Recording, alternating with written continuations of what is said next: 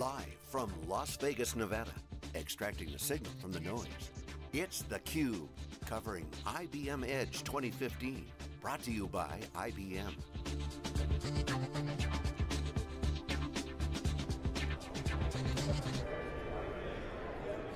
Okay, welcome back everyone. You are watching SiliconANGLE's theCUBE. This is our flagship program. We go out to the events and extract the signal from the noise. I'm John Furrier, the founder of SiliconANGLE and co-host of theCUBE. Our next guest, excited to have here, all dressed in their outfits and their uniforms. Gina Sweat, Division Chief, Memphis Fire Department, and Andrew Hart, Battalion Chief, Memphis Fire Department. Welcome to theCUBE. Oh, thank you, John. You guys look great. I mean, Dave Vellante would be jealous seeing you guys with a tie. I don't wear a tie from California, so we don't do the tie. Congratulations on your announcement. So the keynote speech, you guys were highlighted by the mayor. Congratulations. So tell us about the system that you guys are doing with IBM. Also, you won the grant, and you guys are doing some innovative work with IBM. What's the genesis of all this? What's the problem that they're solving? Great question. Yeah, great question. Well, the Memphis Fire Department runs one of the largest EMS systems in the state of Tennessee, and we have a very high run volume.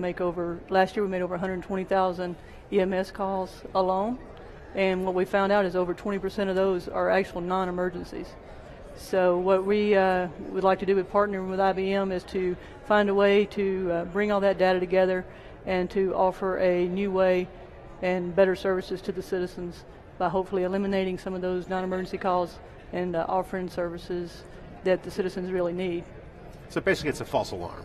From a critical nature standpoint, you're rolling a truck, rolling a crew, there's cost involved, hard costs, so I can imagine that. And there's also the opportunity cost of a real emergency. So, you know, the personnel's out on a call. Exactly. I mean, this is where we're talking. This is the rubber meets the road, right? And it's not even that it's a false alarm. It's people that do have needs. It's just they don't realize the resources that are out there, or they don't have resources. So they know if I'm sick, I call 911 and I go to the hospital. That's all they know. So we'd like to get it changed to where we can get them to the correct path. If they need a doctor and can go to a clinic, we can take them there. If they need a dentist and go to a dentist office, we can make sure they go there. Or even better, if we can prevent some of these issues and start working on the prevention side and eliminate these calls altogether. With the mayor on earlier and talking about this, you know, smarter city initiative is a really great thing, and this is the evolution. And you know, cities and towns have been living in the Stone Age technically, and you know, budgets are not as tight. Federal government's now revamping stuff, so you're starting to see this shift. On one end, the beginning of this new change, and then there's the fantasy end of like drones delivering packages from Amazon right. and medicine being dropped in. So there's a kind of a science fiction feel to all this, but the realities are there. So what's your take on that? I mean, do you see that future? Do you guys talk about that, or are you just trying to get through the days every day? Yeah. We talk about a lot of those. Obviously, being firefighters, we're not really engaged as deep technically as obviously some of the IBM people that will be coming to town. But we do envision things changing in the future. Just my over 20 years in the fire service, I've seen tremendous change even in the technology and the equipment that we wear. So I can only imagine that the next 20 years are going to bring all kinds of changes that we probably can't even imagine. The key is access to the data. I mean, if you have all the data, it could be the pressure of someone's gas, is it a gas leak, is it real or not, is it what's going on with the first responders, whether it's emergency.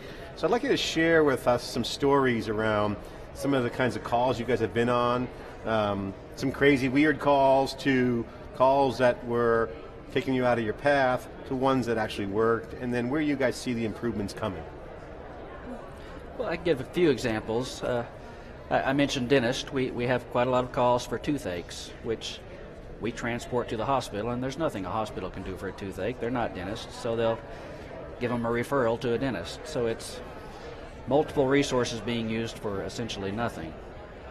But we also have a smaller contingent that we kind of call frequent flyer that have a multitude of issues, and we can get called for, we've had one gentleman that's called because he needs assistance from his wheelchair to his bed, and the next time it's because my remote control is over there, I'd like somebody to grab my remote control for me and give it to me, or get me a glass of water, or make a phone call for me. And what's the current process? Take us through the sausage factory as the calls come in, the telephone system. The current process right now is if you call 911, then we are going to send an ambulance and possibly even a fire truck. We are sending the resources, and we'll take you to the hospital if you'd like to go, no matter what the issue.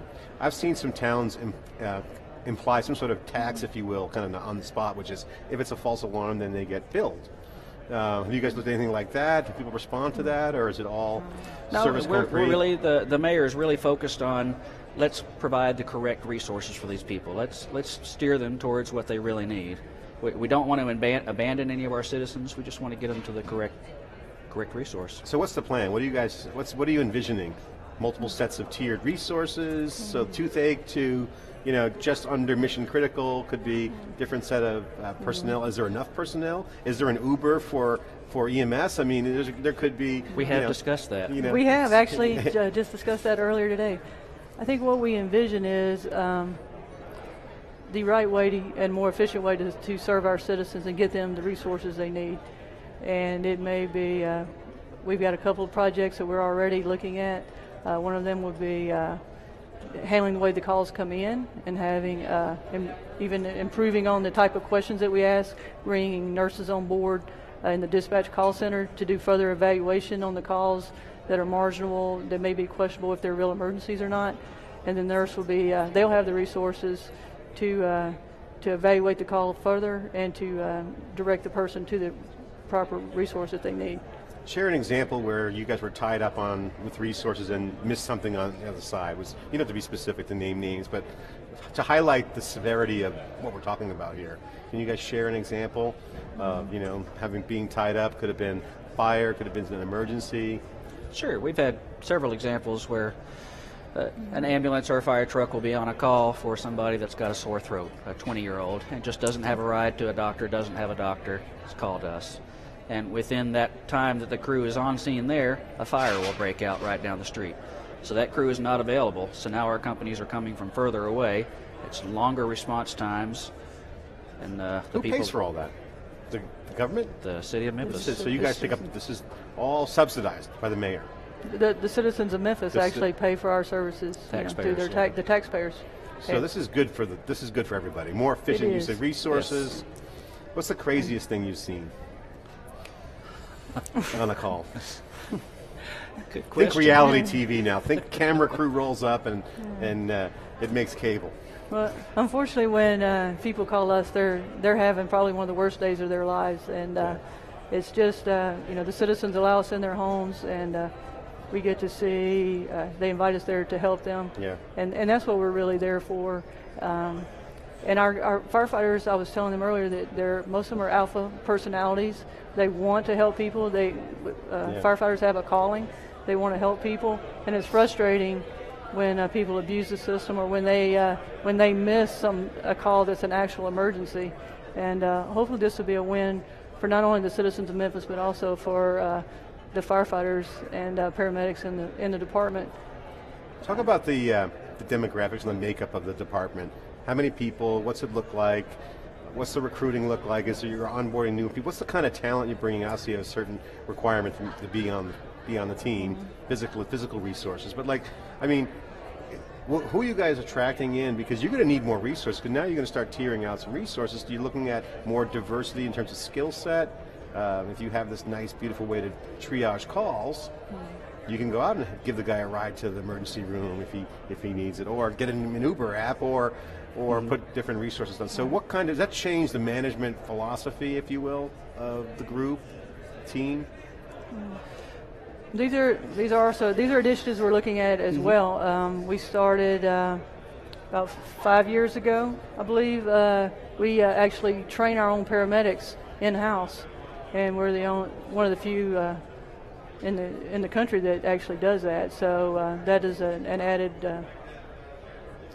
thing that we've been doing the past few years, and I think we will continue to provide the training and the skill set that we need, especially when we determine what these new initiatives bring. What is the skill set we need, and I know that the mayor and our fire director is committed to making sure that we have the proper training. Okay, I'll ask differently. What's on the wish list? Give us the top things come in, it's like, okay, we got some resources. What's the top priorities? What's the things you want to see worked on? And then what's the three must-have list, and then the list of the wishes that you wish could happen? We've got a few initiatives we're already working on. What's near and dear to my heart is the whole prevention side. Yeah. I'd love to see us much more active. On the fire side, fire prevention, we've gone great strides with our smoke detectors installation, with fire codes being changed. So the fire calls have gone down. On the EMS side, the EMS calls are steadily going up higher and higher. And I'd love to see us get a lot more active in working with neighborhoods, working with churches on, you people know your neighbors. Let's check on them. Let's find out what's going on. If they might have an issue with falls, let's work on fall prevention. If they might have diabetes, let's help them with their diet. Let's help them make sure they have their meds. They have a ride to get their meds. That's where the data could be really helpful, because if Precisely. you know someone's on a med cycle and that they haven't been to the pharmacy to pick up, or the delivery hasn't been there, that could be interesting. So this is new data. You guys looking at that data now, or is that something you think IBM will bring to the table? That's what we're hoping IBM will help. We've got data and we can pull some limited things from it, but we can't break it down that would much. make your life easier, wouldn't you think? Right. We have data that's in different areas, and so hopefully with the IBM team we'll be able to mine that data all together and make it a little easier for us to extrapolate what we need from the data to make the decisions that we need to make. And we're looking at this as a community initiative, so it involves all the area hospitals, it involves doctors' offices, and we'd love to all, as a system, be able to share this data and help get these patients what they need. Well, it's super exciting. I know IBM, we've been covering IBM for a few years now here at the events and talking to their executives and their engineers, and the predictive analytics and prescriptive analytics are huge here, because now you can say, okay, you can now make the outcome use case based upon your needs, not some database. Right. So you can actually use this Watson analytics system. So it should be super exciting, and I'm really, really proud to interview you guys, and congratulations for the grant, and I know you guys work hard and serve the people, and again, it's provided by the taxpayer, so efficiency is everything, right? And that's the whole part of the cloud, right? Right, absolutely. So I'll give you guys a final word. Just share your vision for the future for you guys, for the department and your teams. Well, again, we'd like to say thank you to IBM for this opportunity to partner. As Mayor Wharton said earlier, we know Memphis and we know how our fire department works. IBM knows the world. We're really excited about the team coming to town. We've been asking, when are they coming? When are they coming? We're ready to get started. Like I said, we've got some initiatives started now, and this is just a great opportunity, not only for the Memphis Fire Department to be a leader, in the world, and we look forward to being able to share what we learned with the IBM team with other departments.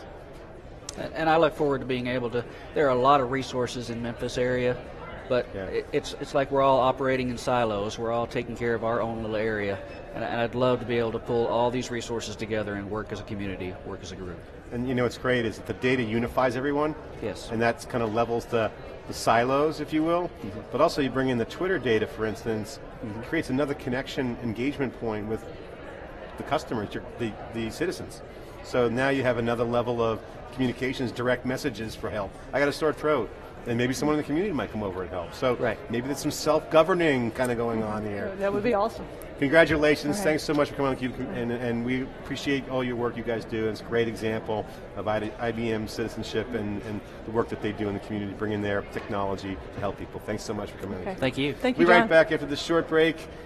It's all happening in Memphis here in Vegas. Big data news, IBM helping out the city of Memphis. We'll be right back after this short break.